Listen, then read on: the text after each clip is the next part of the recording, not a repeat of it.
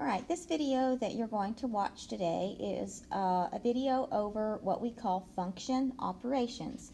And by function operations, what I mean is, let's take a look here, is that functions, okay, can be manipulated in the same way as a single variable by using our math operators, and you know those math operators as being your addition, subtraction, multiplication, and division. So we're going to look at two functions. Our first function is going to be our f of x. Our f of x is equal to 4x minus 1, and our g of x, which is going to be 2x. And so, as you see here, we're going to perform operations on these two functions. So the first one we're going to start with is our multiplication. So right here what we have is we have f times g of x, all right? And the one thing I want you to know is that you can rewrite it as the f of x times the g of x. So now what we're going to do is we're going to take our f of x. We remember our f of x being a 4x minus 1. And I'm going to put that in parentheses because it's more than one expression. And I'm going to multiply that by our g of x. And remember from the previous slide, the g of x was a 2x. So we're going to multiply these together. So what you have is you have an expression, and you're multiplying that by one term. So a number outside or an expression outside the parentheses, how do we multiply? We distribute, okay? So let's distribute. So the 4x times the 2x gives us 8. X times x, x squared. And go back and do it again. 2x times negative 1 is negative 2x. And that is the product of the two expressions. All right? Let's take a look at our next one. Our next one is addition. We're going to add the two functions together. Again, we can do a rewrite.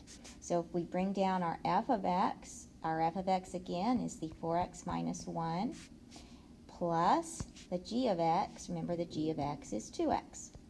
So in this case, we'll simplify this down by combining our like terms. So we have the x terms of 4x plus 2x.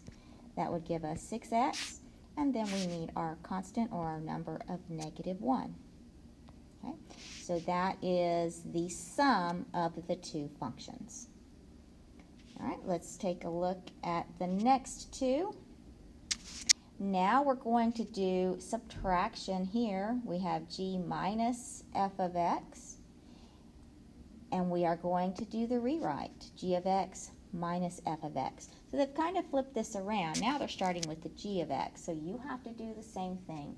Remember, g of x is the 2x minus the f of x is more than one expression or more than one term, so put it in parentheses and write it inside the parenthesis. So 2x minus the quantity 4x minus 1. How our first step, the negative sign, needs to be distributed. So we would have 2x, negative 4x, and then negative times negative plus 1. Again, we'll combine our like terms. Now we have a 2x, and we're going to add that to a negative 4x. A 2x minus 4x would be negative 2x, and plus our 1. So that is the difference.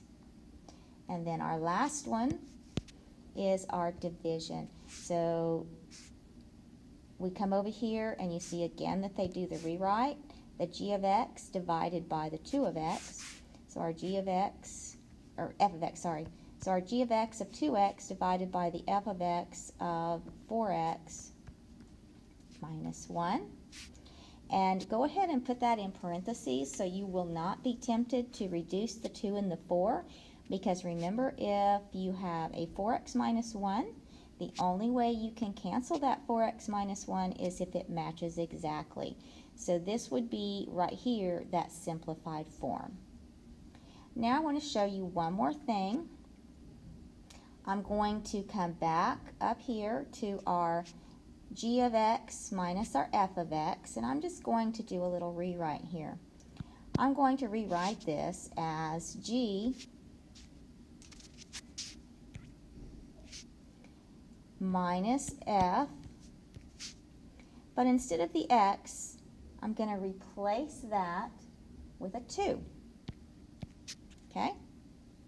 So I'm replacing that with a 2. Therefore, when I simplify this down, I'm going to replace my x with the 2. So then we would have negative 2 times, take out the x, replace your 2, plus our 1, do order of operation, negative 2 times 2, which would give us negative 4, and negative 4 plus 1 would give us negative 3.